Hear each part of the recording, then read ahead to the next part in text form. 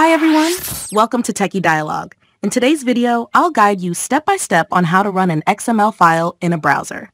XML files are used for data storage and sharing, and viewing them in a browser is quick and easy. Before we get started, don't forget to subscribe to the channel for more tech tutorials like this one. Let's dive in. Step 1. The first step is to open File Explorer and locate your XML file. Once you've found it, right-click on the file.